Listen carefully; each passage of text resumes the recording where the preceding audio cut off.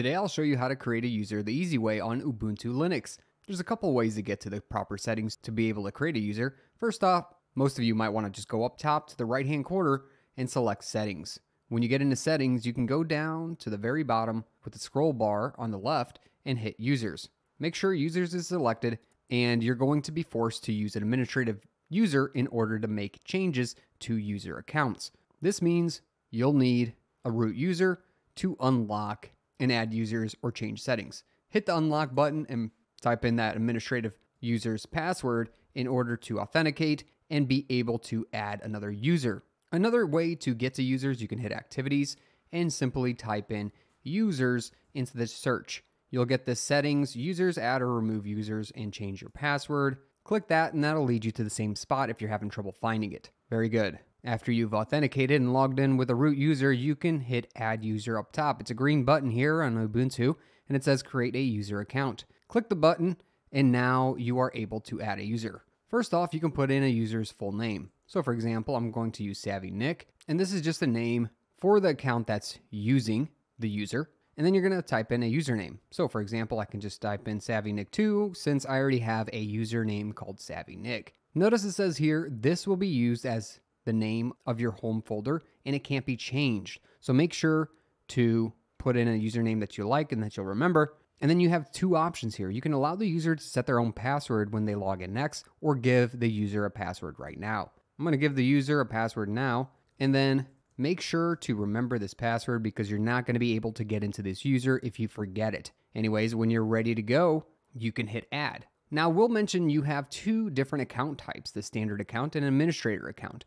An administrator account allows this current user that you're creating to be able to log in as a root user, which allows super privileges for this user. So be careful giving somebody administrative privileges because they can make system changes, including deleting accounts, accessing system files or other users' files. So only people you trust and who are going to administer the computer or server should have an administrator account. Most people should have the standard account, which cannot go across users. And I'll show you what I mean by that in a moment. Anyways, I'm going to hit the add button and that's going to create two accounts. Notice over here, Savvy Nick is the name. I'm actually going to name this Savvy Nick 2, just rename it here, pretty easy to do. That way we can tell the difference between the administrator, notice this is checked on the on side, versus the standard user Savvy Nick 2. You can also specify language or even automatic login and look at account activity for each particular user from this dialog. Make sure you understand that this is a great thing to do if you want to check when a user last logged in. Notice right here for Savvy Nick, my administrative user, I've logged in and started a session yesterday at 7:53, ended at 8:14, and started a session today at 18:15. It's a great feature to know and understand how to use, so make sure to smash that like button for me, and I'm trying to get to 50,000 subscribers, so make sure to subscribe below. Let's keep going on so we understand how to log in with this new user. I'm going to exit out of this dialog box, and then I'm first going over to a terminal to show you something that has been created now that we have a new user. Notice if I go back a directory here, I'm now in the home directory. There are two separated home directories based on username. We have Savvy Nick 2 and Savvy Nick. Currently, I'm in the Savvy Nick user, therefore, I'm using this home folder, meaning I can change directories into Savvy Nick and access it with no problem. Now, if I wanted to do the same thing with Savvy Nick 2, so I'm going to try changing directories to Savvy Nick 2.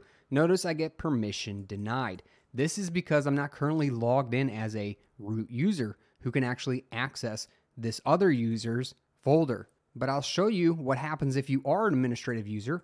You can do something like sudo su, log in as the root user, and now I have access to even the Savvy Nick 2 folder. That's why it's important not to just give out administrative privileges to everybody because they will have access to everybody's files and folders. So some reasons you might want to create a secondary account, maybe the separation of privileges or to manage multiple user sharing, testing and development across user configurations. Perhaps you have guests who are using the computer. Basically, creating additional user accounts allows for better organization, security, and customization on the Ubuntu system here. So I'm going to exit out of here. Now that we've learned that lesson, let's log in with our new user. I'm going up to the top, clicking on power off or log out, and then I'm going to hit switch user. Switch user gives me access to the new user now, SavvyNick2. I'm going to type in the password that I created for this user, hit enter, and log in.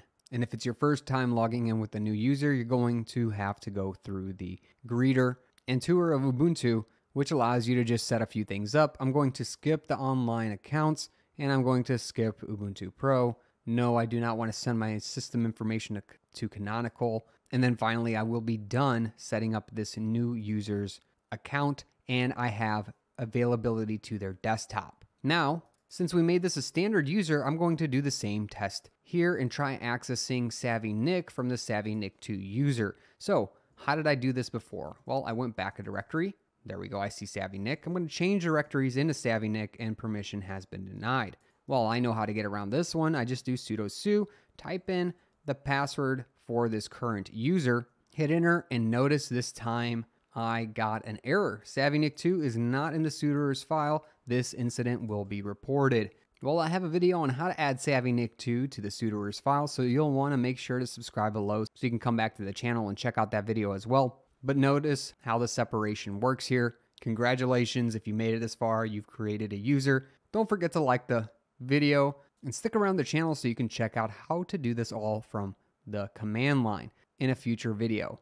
Catch me in a great community on Discord, and I'll catch you in another video. Thanks for watching. Linux can be hard to understand, but I take the most commonly used terms, commands, and subjects in Linux, and I break them down into simple to read documents, including Linux terms, flashcards, a checklist, a cheat sheet, and a mind map. And if you're ready to level up your Linux experience and knowledge, go to learn.savvynick.com now and get access to these sheets.